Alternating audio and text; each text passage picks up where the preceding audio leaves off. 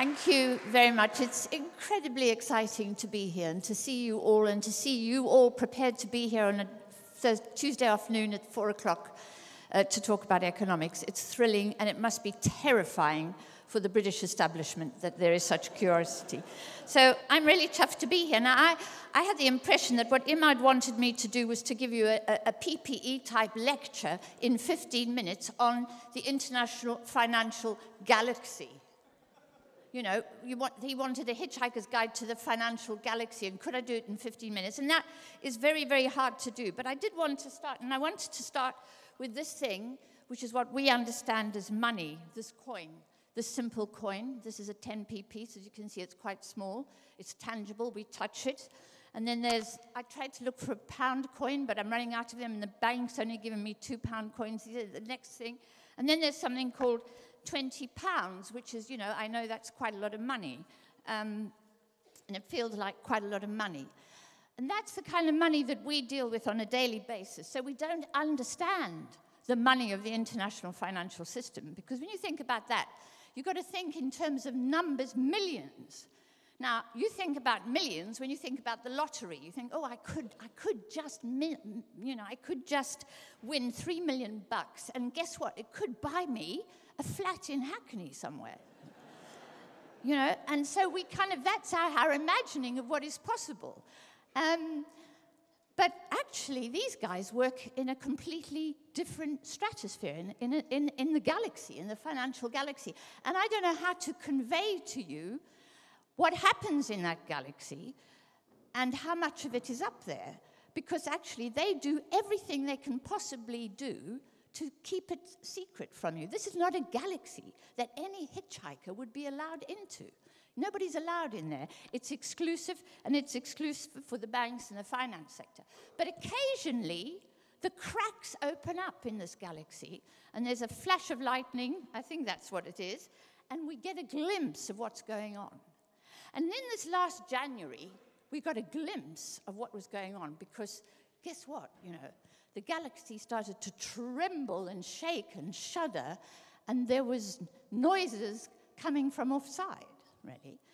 And that was about worry about China. Everyone blames China. I won't go into that story. It's got nothing to do with China. China's a victim of this crisis. They blame, I don't know, all kinds of characters, but everybody except the real perpetrators of the crisis in the first instance. But they began to blame the banks. And the focus turned to one particular bank, Deutsche Bank. Now, as we know, Deutsche Bank is a German bank. And we were told by Mr. Schäuble, who is a close ally of Mr. Varoufakis's here, that actually we had absolutely nothing to worry about, and that Deutsche Bank was, and I quote, rock solid. But I want to tell you something, and I have no idea if I can explain this to you within this short period. I want to tell you something about the kind of money that Deutsche Bank deals in. They don't just deal in millions or in billions. They deal in something called trillions. Now, I know that none of you can imagine what a trillion is. You know, a trillion would buy you several flats in Hackney. But the point is, it is a lot of dosh, okay? But if you think about Germany, which is a big, powerful country, Germany's annual income, the kind of income it generates of all of the activities going on in Germany, is something like 7 trillion, and we're going to use dollars just to even everything out, $7 trillion a year. Now, that's a lot of money. It's twice the income of the United Kingdom, of Britain. We generate about $3 trillion a year. The United States, I think, if I'm not mistaken, is about 17. China, with 1 billion people, generates no more than $10 trillion a year. And the United States, I think it's about $17 trillion. Now, Deutsche Bank is the Bank of Germany, $7 trillion. And Deutsche Bank has exposure to fancy financial derivatives to the tune of, and I looked it up yesterday in the accounts of the comptroller of the currency, the Office of the Comptroller of the Currency in the United States, they have exposure to what are effectively gambling debts to the tune of, wait for it, $47 trillion. Now, the whole global income of the world amounts to $70 trillion. So about half of that is what Deutsche Bank is exposed to. Now, if the Germans are generating $7 trillion a year, are they going to be able to bail out Deutsche Bank? Pretty sure they won't. And what is this money? What is this $47 trillion? Well, you and I know about debts. We know about someone takes out a loan, signs a contract with a bank, a rate of interest, and has to pay back. And we have a criminal justice system. If you don't honor the contract, you can be bankrupted, you can go to jail even, and you're going to be forced to pay. But these derivatives, this exposure to $47 trillion is not a loan in that sense. There are contracts involved, but not of the same kind as loan contracts. They're actually betting slips. And I work with a guy called Fung, who's sitting here, who's a brilliant guy who worked in the Bank of Scotland, one of their gamblers. So he's explained it all to me.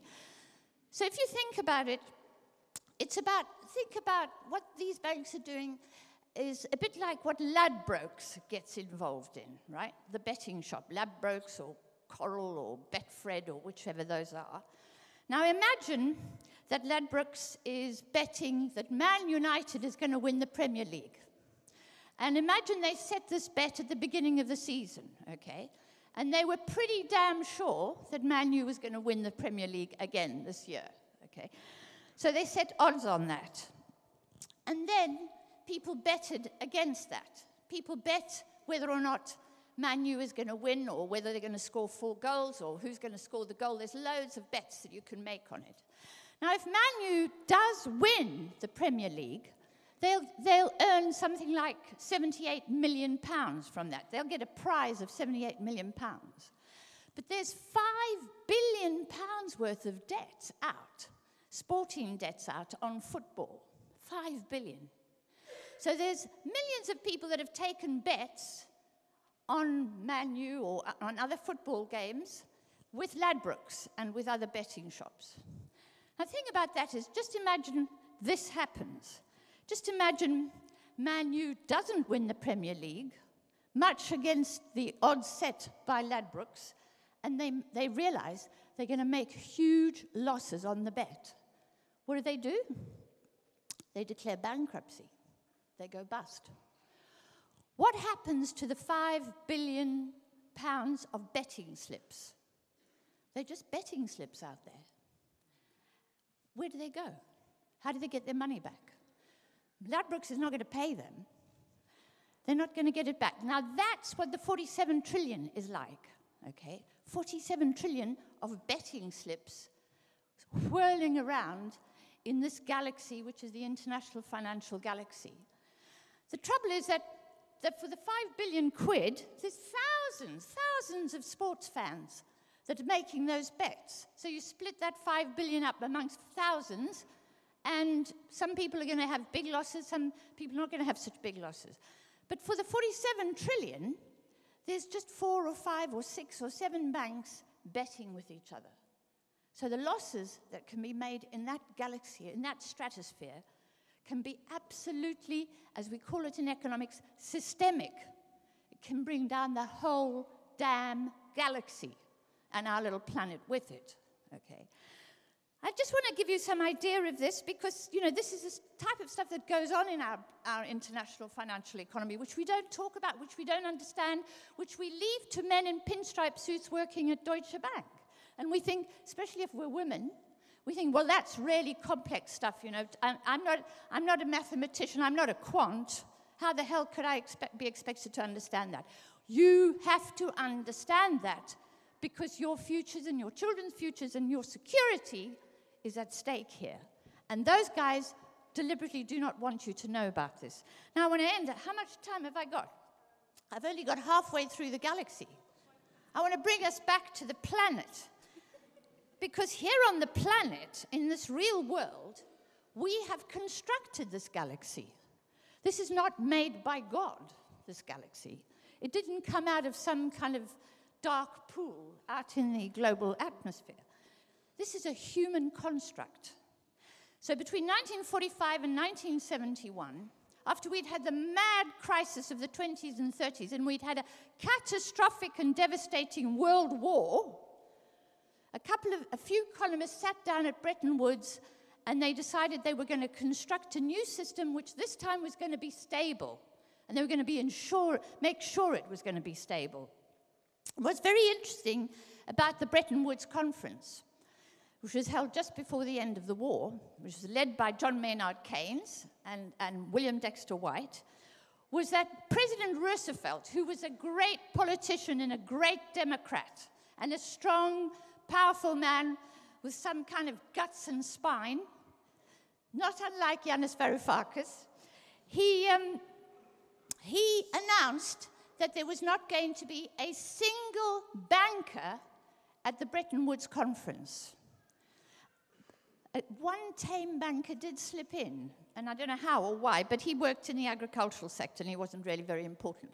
He was not going to have a single banker at a conference that was going to rebuild the international financial architecture. And as a result of the bankers being absent, we got an architecture called the Bretton Woods system, which lasted for 30 years and which is known in all the economic textbooks as the golden age of economics. And the bankers were pissed off, really fed up. They had been cut out of it. They had been told, we all know that you can create money out of thin air.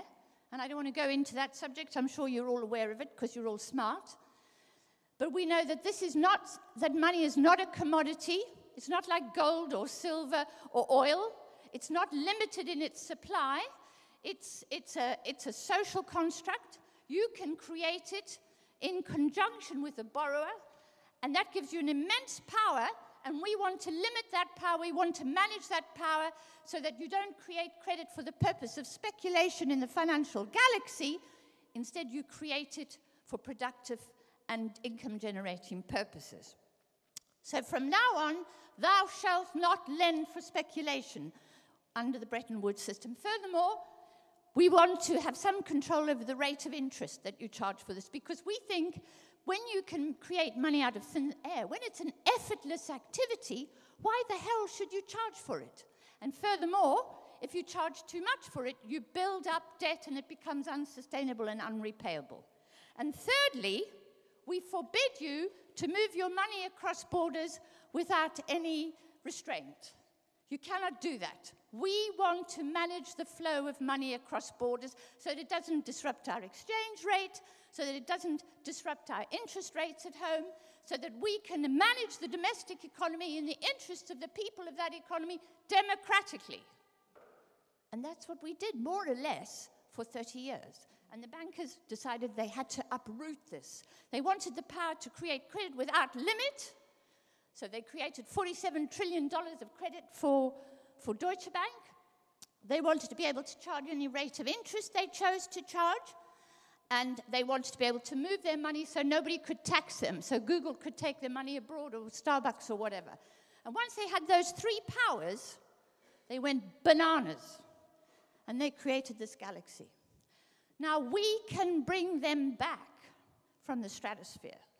We can once again pull them down, subordinate them to the interests of the people and to democratic interests. But first of all, we have to know and understand what they are doing. And that's why this is such a great event. And that's why I'm so glad you're all here. Thank you very much.